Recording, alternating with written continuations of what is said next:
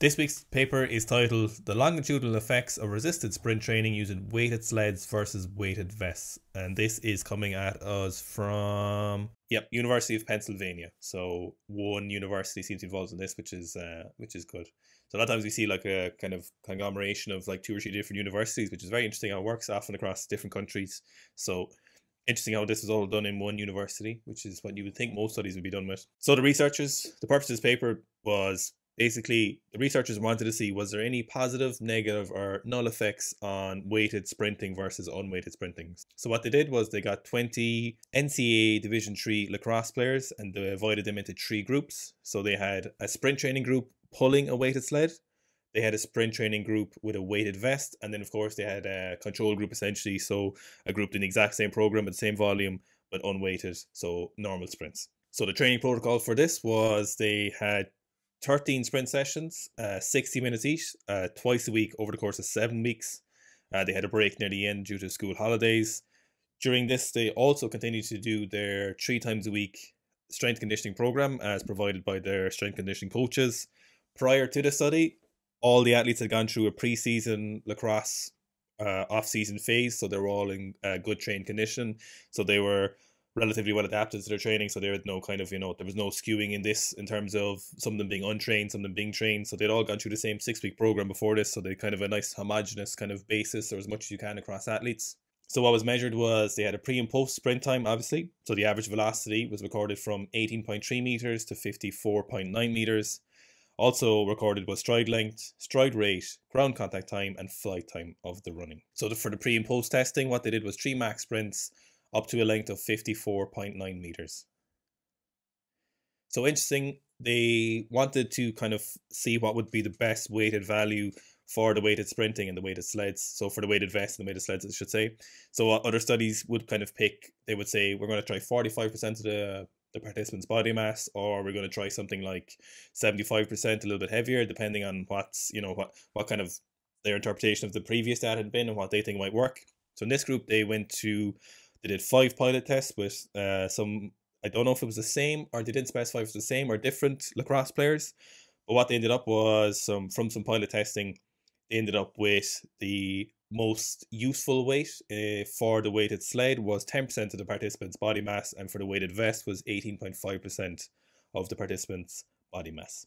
So next up is Fitzy Poodles with the results. So on to the results section next. The results from this study kind of echo a lot of previous studies, and they echo kind of our own original opinions on this, but we'll run through them quickly. For the both weighted sled and weighted vest changes, so this is a change in time for the race and the average velocity over the course of the race. We get trivial changes from pre to post. Then we get actual increases, so a small effect over the course of the 6 or 8 weeks for the unresisted sprint group. So the unresisted sprint group get an effect size of about 0.61 or 0.62 for both time and for average velocity over the course of the run. When you compare this then with the weighted sled and weighted vest, you see effect sizes of like 0.02. I think for the weighted vest, you might have a highest effect size of 0.25, which would still be in the kind of REA model of effect sizes. That would still be shown to be trivial or non-effect. An interesting note here on effect size. So the REA model for effect size is just a different model basically that's used. So when you look at effect sizes, you'll usually have between 0 and 1, and you'll have different brackets. So it'll be like trivial effect or non-effect. You'll have small effect, medium effect, large effect. Just in different studies, because the rates of change or the relative change over the course of a standard intervention will be quite different for, say, a speed intervention versus a cardiovascular fitness intervention. The REA model is used specifically for conditioning, for sprint times, for jumps, so it just, the model fits it a small bit better. This is probably one of the only times you'll see us using that REA model. I spoke earlier about saying this kind of mirrors or this echoes previous results and our own opinions. A study that comes to mind for this is the Zaviridis study in 2005. I'm probably after butchering that name, but it's basically 22 recreationally trained males very, very similar. You have a control group or a normal training group, so they're unresisted, and then a weighted sled group. What you see is like change in sprint dynamics, where you get a increasing stride length, increasing stride rate, shortening of stride length. In that study, they showed increased efficacy during the acceleration phase, but a decreasing in max velocity when you brought in resistance training. And then the kind of overall or overarching results very much echo what we see here. It's important to note that there's other studies out there where they show resistance sprinting can be quite beneficial. A study such as this would be Kafer and Adamson. I think it was in 1994.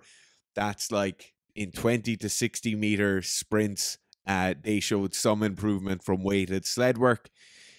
It's very difficult to relay this across when we look at sprinting dynamics, when we look at very, very kind of acute measures of sprint time, just due to the fact that 1994, we had very different testing methods and testing techniques, particularly when it comes to kinematics, from what we use now. So now we typically see something like a slow motion camera with some 3D, or we could have a 3D management system where you'd have actual point markers on people, and you're getting very accurate representations of where they are in space as they're doing their sprint. So if they're being videoed from the side on, you can actually do a very accurate 3D model of where each joint is, the relation of one joint angle to the other. In 1994, it would have been something quite different. It might have been what you'd consider to be now a normal TV monitor. You'd be able to pick out the points, so they might just have points taped on in a similar fashion to what we would use now, and then a person would go through and manually tag on the screen with a reference grid over it, and they'd record each of those manually. What that means is the amount of data points we get are significantly different, so our data is less precise. We also have an issue here with muddying of water due to the fact that we have less data points.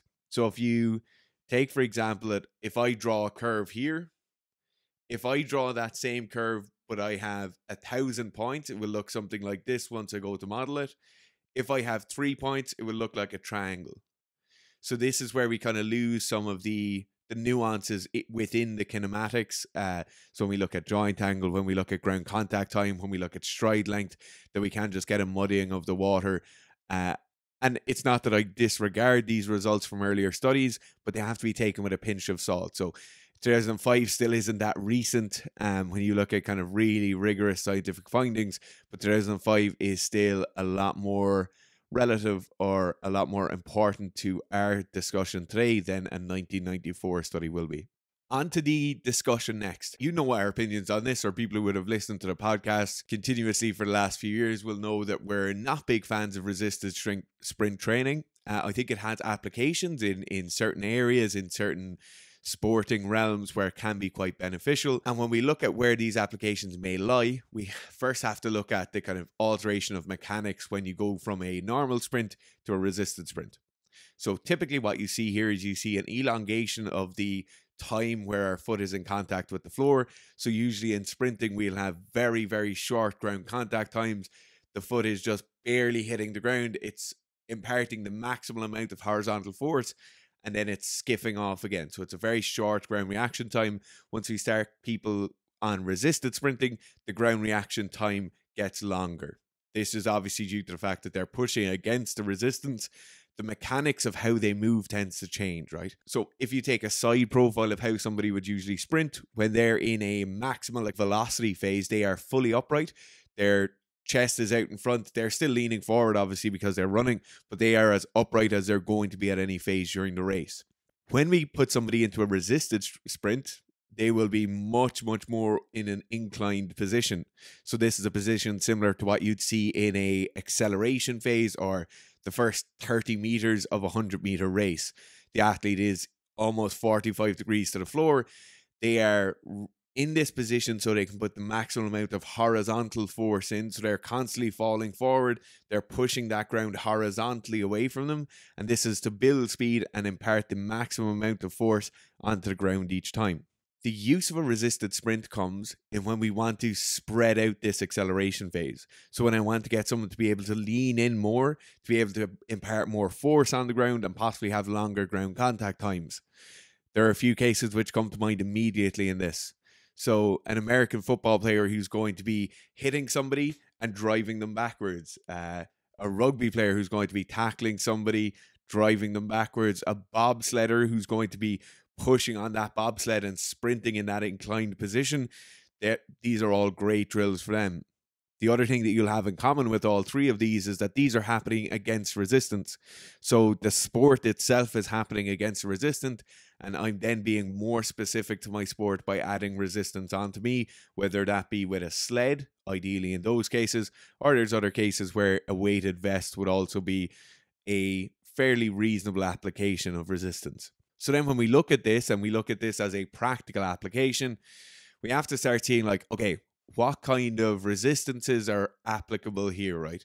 So should I be really loading someone up so I'm altering their stride in a way where it no longer looks like a sprint? So this would be like wearing a harness and walking with the equivalent of my body weight on a sled behind. I will basically just be doing a really slow walk. I'll be extending my feet really far behind me. I'll barely be able to move. And you see certain athletes doing this, like an example would be powerlifters doing some conditioning or CrossFitters using it. But this is a slow walk. So when you look for a sprint, and it's actually pointed to in this study, I think Owen might have actually mentioned it earlier, is that they say up to 10% of body weight can be used. And you need a noticeable drop in sprint times, right? So there's no point me using a very, very light weight because I'm probably getting nothing from the resistance. There's also no point in me getting up to a weight that's high enough to change my sprinting style or sprinting stride or sprinting technique. The last point to note here is that on underweighted sprints, so if I have the application of a sled athlete or a rugby player or American football player or a soccer player who's going to be running against the resistance, when I look at weighting their sled, the most important thing, or one of the most important things I need to look at, is that it's going to be consistent resistance over the course of the sprint. What happens with underweighted sleds is they hop up and down because the weight of the sled itself doesn't overcome that dynamic friction that's happening between the sled and the surface it's sliding across, and it will continue to hop up and down. So that's usually why you would see something up around 10% of body weight. It's still very, very light, but it should allow that sled to sit on the ground and provide a fairly consistent resistance over the course of my training bout. So when it gets to weighted sprints, it's kind of a funny topic, because if you look at something like strength training, for example, you kind of, or muscle building, whatever, you're kind of looking for that overcompensation phase from hard training. So like if you, for example, you're squatting 100 kilos and 80 kilos feels incredibly heavy for reps, but if you improve your back squat to 200 kilos, 80 kilos for reps is suddenly a lot easier. When you get to hypertrophy training, you're looking for a degradation of the muscle to induce an improvement in kind of simple terms. So you're looking for the muscle to overcompensate for the work that you did in hopes in the future that it'll be able to kind of defend itself against that stimulus. But something with weighted sprints, you would kind of imagine that will follow the same system. So you do weighted sprints, you're putting in more effort for these weighted sprints. They're harder than normal weighted sprints. You're not going as fast more often than not. So then you would think in theory that you would then overcompensate and run faster, and it's something that still prevails. And I don't think there's any kind of logical fallacy to assume, well, if you look at it like this is not actually what's happening. The only reason it's become evident, I think, that weighted sprints don't particularly work is there's a plethora of evidence suggesting that it seems very, very likely that they don't work for improving your straight up sprint time on flat ground for some reason. So there's kind of the theory known in sports sciences, and you've heard me, if you've listened to podcasts or any YouTubes, you've heard me talk about it a lot, but it keeps coming up with this kind of sports training, kind of sprint training, kind of power output training. It's called the Maximal dynamic hypothesis output. So basically what it says is that the lower limbs most effectively put out the most amount of power against your own body weight. So just with your own body weight. So when it comes to things like jumping and sprinting, power and momentum movements, your own body weight is when your body produces the most power. So it seems that it kind of makes sense, I suppose, when you think about it one way, that your body is hyper specific to you sprinting. So you're sprinting, evolutionary, I suppose, would have developed unweighted more often than not. So you want to be running as fast as possible, unweighted. And that seems to be the way these sprint training things go. So you are plyometric, so weighted jumps don't seem to make you better at your vertical jump. Weighted sprints very, very often. And it seems to follow that growing trend. If you kind of bring in all the other evidence and look at kind of randomized controlled studies like these, that it does not improve your sprinting time. You would be forgiven, I think, more often not to assume that it would improve it, given the other aspects of training that do improve when you kind of overload them or overstress the body. But I'd say in this regard, it doesn't seem like if you want to get better at sprinting, doesn't seem like weighted sprints is the way to go. If anything, it looks like just more sprinting will make you better. So this is kind of, again, a broader topic. Then if you look at it from like sports hyperspecificity, so you want to be as specific as possible when you're doing your sport. This is kind of something we talked about as well when we were talking about Anthony Joshua's video, right? So we talked about the very, very likely maladaptive process that happens when you're doing weighted punches. So weighted punches, more than likely, don't make your punches more powerful. The lower limbs and upper limbs seem to be kind of segregated in the sports science, but it seems very likely that the theory would be the same. So, you know, those weighted punches probably weren't making his punches faster or more powerful. So it's something to bear in mind. Not to say there's no uses for weighted sprints or weighted vest runs or anything like that, but in terms of if you have sprinters or people who need to sprint faster unweighted, you probably shouldn't be weighting their sprints. So if you like what we're about, we do a lot of one-to-one coaching. Fitz takes all our real athletes, so he's a lot of rugby players, jiu-jitsu players. We've plenty of programs, so if you're an athlete who's in the off-season now, we've got a couple of blocks of an off-season program where you just need to add some strength and hypertrophy. And because there's been a recent lot of interest, you know, we had stayed away from doing an actual combat sports program, or specifically an off-season combat sport program. But because there's been a lot of interest in it, and we can only take so many one-to-ones, so there's a little combat sports program in the mix. In the meantime, if you're a weightlifter, our new snatch programs came out last week. So we had 3 different streams of a snatch program. So we week overhead, fix your swing and pull, and just get a good old-fashioned PB. So 3 programs, 8 weeks, 2 sessions a week. So head over to get those. And if you just like strength training, we have a host of strength, squat, pull, press, and powerlifting programs on seekstrength.com. So check those out. And there's still currently a discount on the squat program. So WH10 will get you 10% off. And thanks for watching, guys.